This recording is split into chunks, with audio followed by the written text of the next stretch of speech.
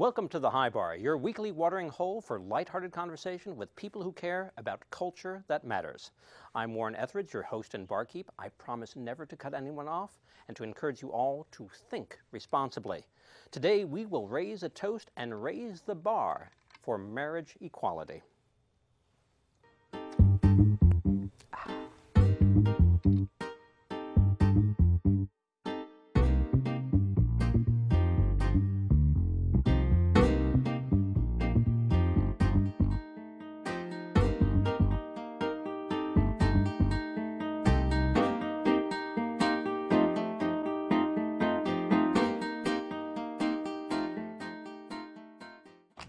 Last month, the California Supreme Court made history by ruling for equality in marriage. We're going to make history. What better day to get married than this historic day? As Deputy Marriage Commissioner, I now pronounce you partners in life. You may take. They're probably the greatest threat to America I know of. The church had contributions made through their members. This is how much you make. This is how much we think you can give, or you might lose your membership. Mormons believe that their prophet literally is in communication with God. There will be nothing that can defeat us. If God puts in the scriptures that it's a sin to live that lifestyle, then he's not going to have them born that way. Shame on the homosexual community. We know the voice of the Lord. When he wants us to do something, we know how to do it. Gays interrupt the Mormon plan for heaven. They have gone ahead to stop same-sex marriages. I was disturbed by California becoming the first state to take rights away by changing its constitution. The Mormons make up 2% of California, but accounted for over 71% of their contributions. I find it just amazing, the church that's running as if they're a political action committee. They were the man standing behind the curtain that you're not supposed to look at. Do we have the same equal rights that you have? Yes, we can! Yes, we can! You're not just talking about the law, you're talking about people. Justice! This is about making a stand for what is right. This is simple. This is just love. Marriage equality seems to be the most divisive issue that nobody really should be that worked up about. And it's not even the evangelical Christians that are that worked up, it's the Mormons. And today we're going to talk about marriage equality with the director of 8, the Mormon Proposition, Steven Greenstreet. Welcome, Steven. Oh, thanks for having me. Now, you're not just a filmmaker, you're also a recovering Mormon. Yeah, to put it lightly, I guess, yeah. What's the problem? Why are we so worked up? About marriage equality? Yeah.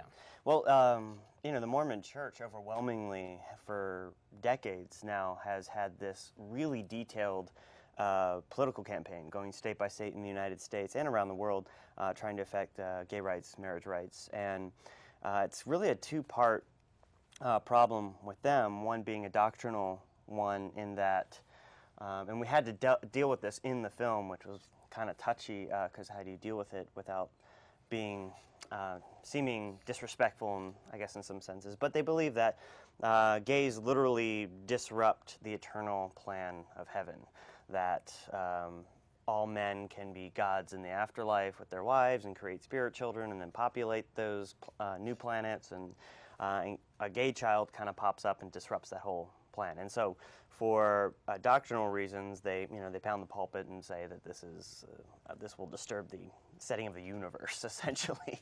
And so, obviously for that reason, and then also for what it all boils down to, simplistically, is sex. I mean, it's not a surprise that religions are very strict, have very detailed and strict rules when it comes to sex, and that is specifically true for the Mormon Church. And so when they officially preach from the pulpit, it's okay if you're gay and you're in the audience, it's okay that you're gay, that's their stance now, just don't act on it. Just don't act like you're gay. Don't go with it, essentially. Just kind of like be gay and be quiet, and that's it. So it's really a combination of those two things. So it's a don't ask, don't swish policy. That's what's going on? Exactly. Wow. Yeah. So let's go back to the doctrinal thing, because I got it in the movie, I understand. But does that mean like one gay Mormon child actually screws up everything for everyone? Or just like it's a little unfortunate because that lineage is not going to make it? yeah, the horrible thing is that you have these gay brothers and sisters sitting in the congregation, hearing from the pulpit that just the fact that they're gay could possibly disrupt the entire family unit, their family unit forever, ever. And because Mormons believe that after this life, after you die, you're set with your family forever. Which, on the surface is beautiful, but when you dig underneath of it a little bit, they're literally telling these gay kids, if you continue to be gay and you're not fixed, in the afterlife you will no longer see your mom, you will no longer see your dad, your brothers and sisters. That is heaven to me personally, but that's another story. and these kids deal with that from a young age, and it sinks into their hearts that not only am I being told that I'm sinning, but I'm being told that I'm going to lose my entire family. And for many of them, it's more than they can take. Right. So this is the ultimate spiritual piss in the pool, because you are ruining it for everybody. Right then there. Yeah, and essentially, I mean, piss in the pool is essentially, I think, a good summation of it, as trite as it is, because that's essentially how some of these people are treated. Fitting but trite. That's really what I go for. That's a blurb for this show, The High Bar, actually. So let's go to the next part. You know, what really amazes me is I'm very accustomed to the words religion and hypocrisy going hand in hand. But one of the things I love is that if it were Christians or just about anybody else, this whole thing about like marriages between a man and a woman, I'd sort of get it. But these people are sort of on the forefront of the alternative marriage movement as well. I mean, polygamy, last time I checked, is not really widely embraced by people. And I think maybe you want to take a back seat on this one. Yeah, you know, the Mormon Church practiced polygamy right from its founding back in the mid-1800s, and they were persecuted, killed, raped, their cities burned down, and they were chased across this country. That's how Utah got founded as a state, because they ended up in Utah after being chased and persecuted so horribly. And then, you know, years later, they are the ones in turn kind of persecuting another version of alternative marriage, of the same people saying, no, we love each other, accept us, and they're the ones kind of chasing people from town to town, you know, which is definitely hypocritical. Not only that, but as we show in the film, one of the descendants of those polygamous Mormons who were persecuted is the main character in our film, right, who is Tyler Barrick, who got married to Spencer Jones on the first day gays were allowed to in San Francisco on June 17th. And so, like, there's an immediate tie-in there, and I hope more people see that. And his great-great-grandfather was Frederick Granger Williams, right, who fled to Mexico. Right, fled all the way to Mexico, that's right. To protect his marriage rights. Yeah, he had 3 wives and children, yeah. And so now, because the Mormons are acting out, you know, with Prop 8 and stuff like that, essentially his great-great-grandson is going to ruin his time in heaven, isn't he? I guess, I mean, like... Are you asking me? No, I think there's some glorious sort of payback in that, isn't there? Yeah, I mean, like, I guess so. And, like, I would like to think that Frederick Granger and Tyler have a lot in common, and if he was alive today, they could kind of, like, be like, oh, man, it sucks being persecuted, doesn't it? Yeah. Yeah, it's not good. Nobody likes persecution too much. No, and you know, as horrible as it really is, you know, obviously buildings are being burned, people aren't being killed in mass anymore, but the human element of civil rights and persecution and being told that you're a second-class citizen resonates still, as it did back in the times of the 1840s, and the heartbreak exists on equal levels, and that's a universal human experience. But now you were a Mormon. You went on a Mormon mission. You were a missionary. You were out there. You were selling the word. I was. And you bought in.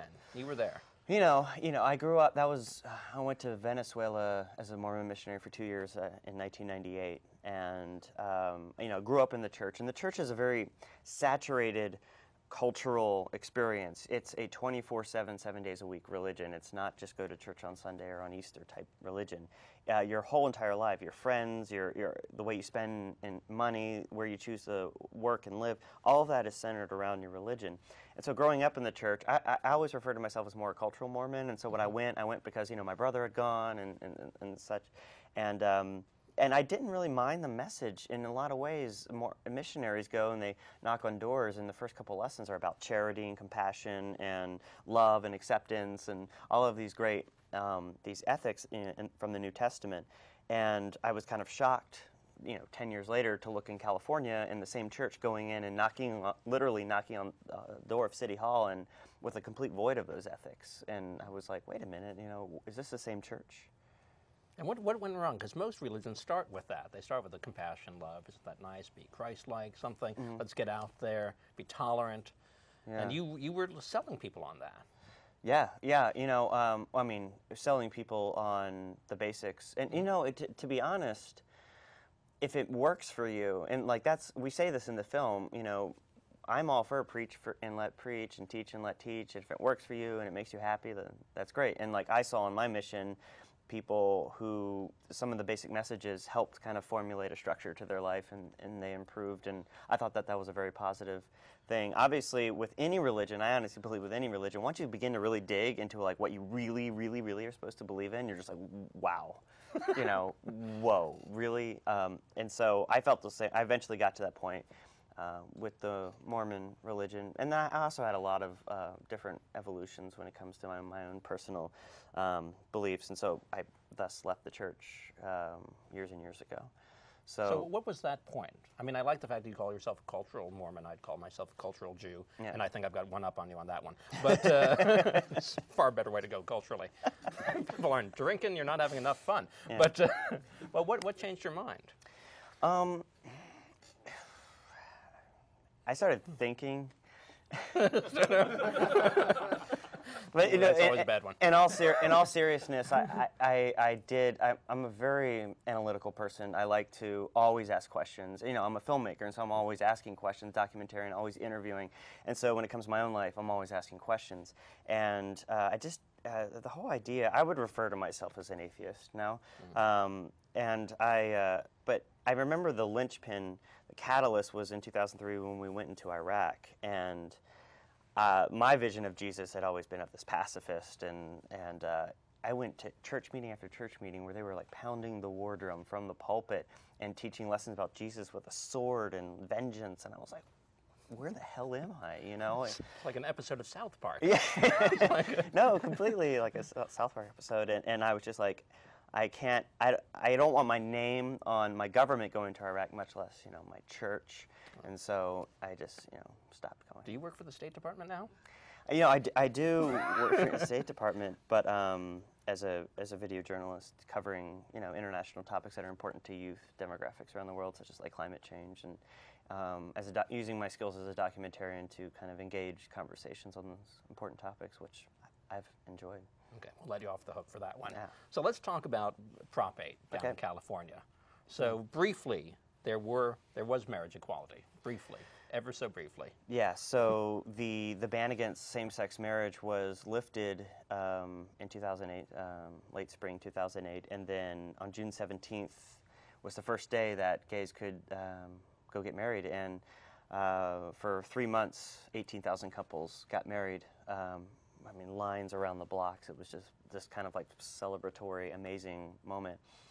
And then almost instantly, from day one, the political and religious powers quickly raised $2 million and got the signatures necessary to put Prop 8 on the ballot for November. They really had to rush for this. And yeah, so for a small window, our two main characters, Tyler and Spencer, were married on the first day, and those 18,000 marriages to this day are still valid in California. There's still a campaign to kind of get those even nullified. But yeah, for a brief window in time, we saw what I hope to be the future. So George Takei is still married. He's still good. He's in the clear.